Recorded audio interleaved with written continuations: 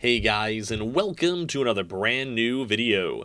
In this video, we actually have quite a bit of news and kind of some somewhat bad news as well when it comes to the Xbox and also Windows, where they actually have had a massive loss and actually are not really doing too hot.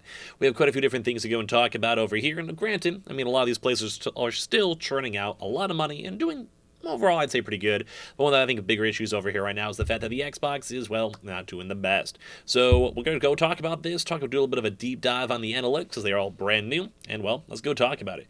As well, if any of you guys are brand new, make sure you guys are subscribed with the notifications on as well to keep on checking out that Howl link down below for the brand new Samsung signups, brand new Samsung hookups. You get $200 for free in terms of trade-ins and all that. Link down below. We have the Twitter and Twitch stream if y'all want to follow. We'd love to have you guys down there. And, of course, all the usual other sell links with Amazon and Target down below. So this one's a little bit of a tricky one to go and talk about. We actually now have an article over here from The Verge, and it's kind of been making its way all around the financial side. Mainly, as you guys know, Microsoft is one of the bigger companies out there and has some of the bigger trajectories and, well, bigger market caps when it comes to money. And this headline, as you guys can tell, and the numbers as well, are not looking too good.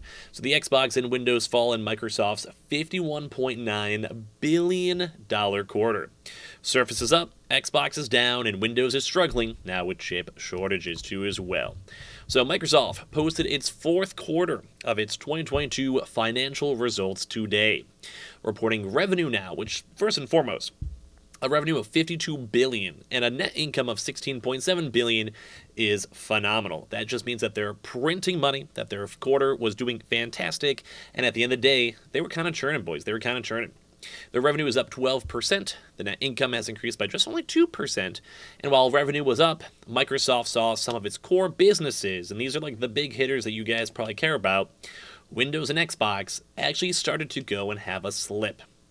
The PC market has been thriving throughout the pandemic, but PC shipments experienced a big decline just in this past recent quarter, nearly 13% according to Gartner. And it's the sharpest decline in over 9 years as well, thanks to geopolitical tensions, inflation, and of course the usual thing we've been talking about forever, the continued supply chain shortage. And, of course, obviously you have all these kind of big issues. Those do also affect up Xbox. If you can't make the consoles, issues with that. You guys have to make a little bit less money in terms of all those regards. I'll tie with that. In terms of tensions, in regards to that.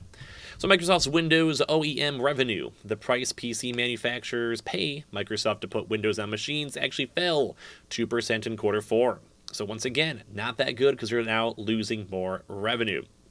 Is also driven by what Microsoft describes as production shutdowns and a deteriorating PC market. That also kind of ties into a little bit with GPUs, where we do keep on seeing the price points going down, and it does kind of seem like less and less folks are willing to go and splurge and spend money on tech, on various not necessarily necessary things, especially with gas prices and food going up. We did go and see the market weaken throughout this quarter, so that did impact our results, said Kendra Goodenough, kind of a funny name, Director of Microsoft Investor Relations. And in a call with The Verge, Microsoft CEO Satya Nadella offered some more context on the PC market during an investors call today. It's about a changing market for PCs during the quarter.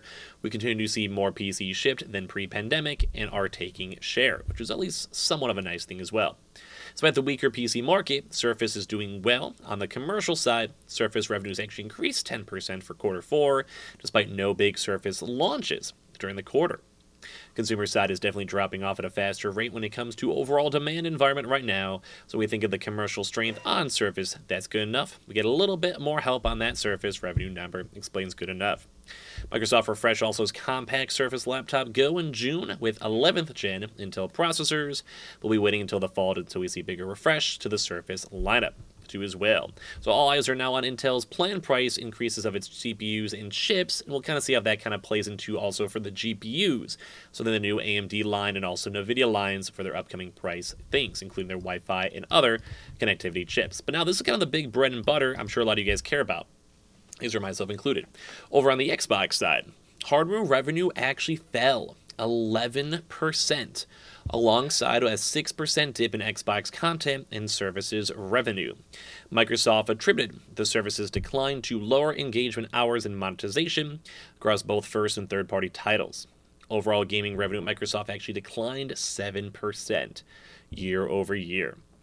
So I'd probably actually say a big reason for that, obviously, is we just have, funny enough, have not been seeing as many Xbox Series X and S's being sold. We've been still seeing them floating around, but it does kind of seem like the interest has definitely fallen down, like to the point where it's pretty much normalized and you can pretty much go into any single store and just get off the shelves and be mostly fine. Now, as well, we still have that kind of somewhat big focus on the PlayStations where people are still buying them. They're still flying off the shelves, although it is slowing down. A big thing, too, as well, is I'm sure a lot of folks who already want an Xbox Series S have probably gotten them, and there's probably going to be a few more issues, too, as well, as like it kind of gets more and more dated as time goes on.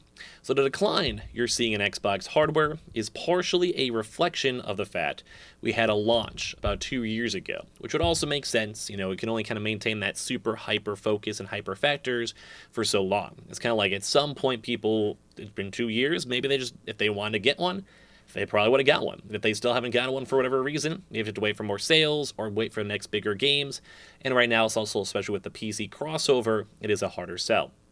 And on top of that, too, we haven't really seen a really big game release even now still. We'll maybe want to look at the numbers in terms of Game Pass subscriptions as well as also Xbox sales when Starfield's almost done. So about 2 years ago, well, was when the release came out. So with the supply constraints that we've seen over the last couple of years, it has kind of extended out that period for consoles. So good enough. We're still seeing some strong demand, which is good, but it's not the insane demand of things being sold out, scalpers and botters buying out stock, and going from there.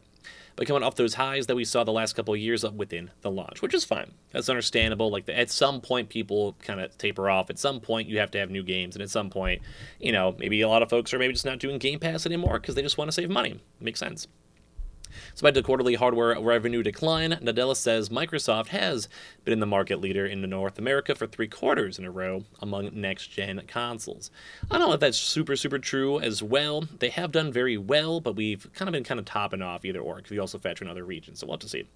Xbox also had its best fiscal year in terms of revenue, which is at least kind of a nice thing too. It's kind of bad numbers because it has gone down. Everyone likes the doom and gloom better, but it's still been doing pretty good at the end of the day. At around $16.2 billion for the entire fiscal year, so it's great for revenue. Microsoft guidance for fiscal quarter 1 of 2023 sees gaming revenue and Xbox content and services revenue both declining again, though, next quarter. Which I think is still fine, mainly because we still haven't had a lot of these big heavy hitters. You factor in the summertime months. Maybe around the holidays we'll have a nice little bump up, and that'll probably be their next report. But it is kind of intriguing to see that the Xbox is doing so poorly. Last quarter, Microsoft revealed 10 million people had used the company's Xbox Cloud gaming service, and that's bound to have grown even higher thanks to Fortnite now being the only game that's free to stream on the service. Over 4 million people have streamed Fortnite to date, including over 1 million who were new to our ecosystem, explains Nadella. Microsoft hasn't provided an update on the Xbox Game Pass subscribers, which is kind of annoying because I really would like to see those. Although I will be probably honest, we'll probably have the numbers a lot lower. We have been seeing a higher uptick of people canceling their Xbox Game Pass. We've got a higher number of people critiquing Xbox Game Pass, and as well, even they're mentioning these two, like they had 25 in January, but that's also after Age of Empires, Forza, and Halo. Now, Halo is definitely calmed down. No one's playing it. Forza did have its new DLC, although the numbers are probably not crazy, and also Age of Empires is way lower, player base-wise, in general. Microsoft also isn't discussing its planned $89 billion acquisition of Activision, which would probably go and bolster up Xbox a lot more. More Xbox sales, you know, Diablo, Warcraft, Call of Duty, Candy Crush, and all of that. Probably be nicer, but at the end of the day, we'll have to go and see how it all kind of plays and flows on out. I will probably say that'll probably be a huge bump up, though, in Game Pass subscribers nonetheless. So outside of gaming and Windows, Microsoft Office Cloud and server products continue to do growth at impressive rates. Office commercial products and cloud services revenue is up 9%. It's kind of surprising. Still, probably just mainly still due to the pandemic and people using it, subscription-based and all of that as well. And Microsoft 365 consumer subscriptions now at 60 million too as well. And also the server products too, which is included to xCloud and other stuff, also jumped 22% year over year, mainly thanks to Azure. And if you guys don't know, the cloud gaming, cloud hosting has been phenomenal. Think AWS too as well, and everything on top of that. So all around, Microsoft isn't doing the worst. Isn't doing the best, isn't doing the worst, but Xbox has been slogging and probably will be slogging in the next few months, although I do have a lot of potential. Whenever new games do come on out, I don't think Xbox is fully come out as of yet. So give me your thoughts and comments down below. Make sure you guys are subscribed with the notifications on as well for the brand new PlayStation 5 giveaway. Check in those Howl links down below for the Samsung signups as well. Get your free money, free signups. Twitter and Twitch room down below. We have everything else down below. And I appreciate you guys all so much for watching in the first place.